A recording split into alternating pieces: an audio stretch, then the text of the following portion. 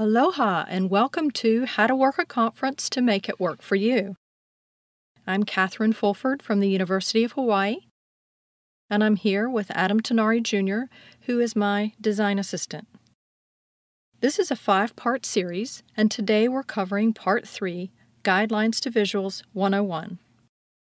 We're covering layout, focus, and dynamics. A good, well-planned presentation is never out of style. Plan to spend a lot of time preparing your slideshow. Creating good presentations is an art and takes a lot of time and effort, so be sure to start early. Layout.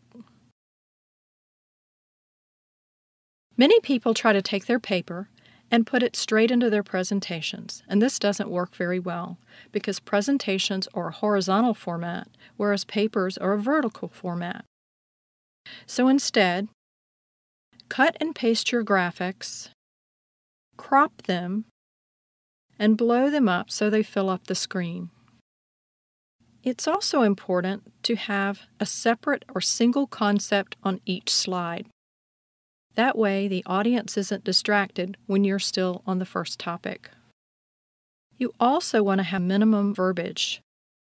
Having too many words is distracting. So don't take large paragraphs from your paper and put them straight into your presentation.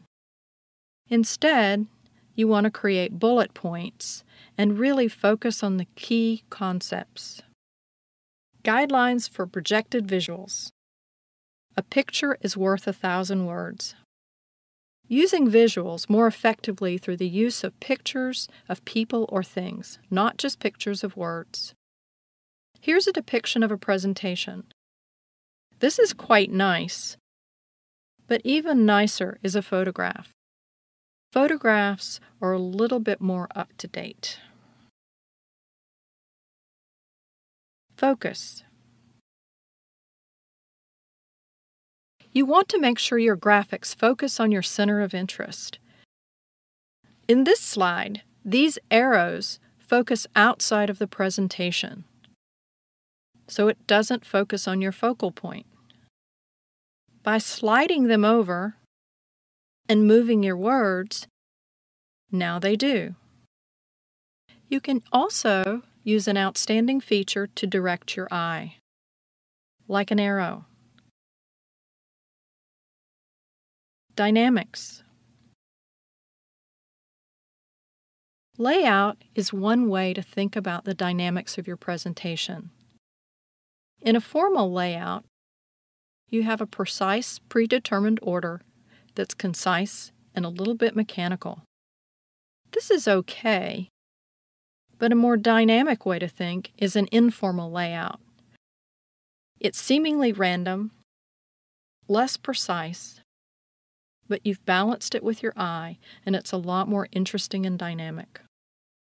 Unity is a concept most people haven't heard of. It means all the parts of a visual are tied together through overlapping, spacing, lines, color, texture, shape, or focus. In this slide, you see we have 3 objects: the word box on the left, the cupcake, and the title on the right. Right now, it's like you have 3 pictures. So if we squeeze those together, we have more unity. But even more, if we add a green background, we tie them together in a way that makes them into a single picture. Use contrast to illustrate differences. But be careful to avoid red and green because people that are colorblind see these as the same color. So, for example, here are 2 different circles, one in yellow and one in blue, and it's easy to see the contrast between the 2. To create rhythm, which is the repetition of elements to give uniformity to display, and so every single slide in the slideshow has these, and it tends to make a rhythm and tie all of it together. If you notice in this slideshow, we've used this idea by having a logo and bands at the top and bottom that create a rhythm throughout the entire slideshow. You can easily do this yourself by choosing a particular template or adding a logo yourself. Color has been shown through research to be very motivating. So you can use color to enhance your presentation, but avoid overuse of color. So don't use more than 5 colors on any one slide. You might break this rule if you have a graph or a chart that needs it. If you know you're going to be in a large room like a ballroom, the best projecting colors are white or yellow on a blue background. But please, if you have a dark background, avoid dark colors. You need to make sure you have enough contrast for people to see. So never, for example, put red or black on a blue background. And you won't know this until you try it out in the room that you're going to present in. Next time, we'll be covering Guidelines to Visuals 102, which will cover animations, aesthetics, and legibility and readability. Aloha and mahalo.